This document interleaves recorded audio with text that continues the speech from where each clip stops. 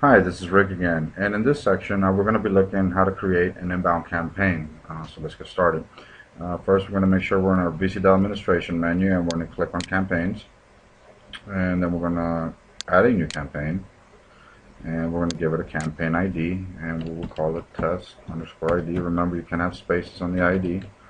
The name will be test inbound campaign. We want to make sure it's active. Now, almost all these settings right here are controls for the outbound campaign.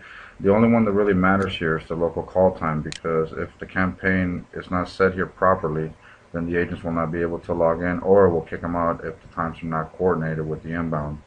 Okay, so we're going to leave this as default for now, and we're going to click submit. Okay, now once we get into the menu here, now remember, most of these settings are for outbound campaign. Since we are creating an inbound, the ones we want to make sure are checked here are the allow inbound and blended, and we're going to click yes. Also the dial method. If the dial method is set to manual, it will not work for an inbound, so we're going to set it to ratio. As long as there's no list associated with leads on this campaign, then this will not dial out, so we can leave it on ratio. Again, the local call time, we're going to leave it default for right now. Scripts, everything else is controlled by the in-group. We want to make sure that you are using the agent passcodes, and we're going to make sure that you take a look at this right here.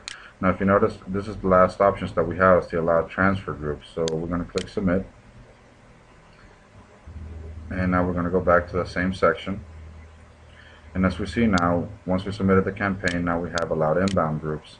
Now we do have one created, which is the Texas callback. Now any agent that's logged into this campaign and is assigned to this in-group will be able to receive any calls that come in through the in-group. So now we submit it, and we have created an inbound campaign.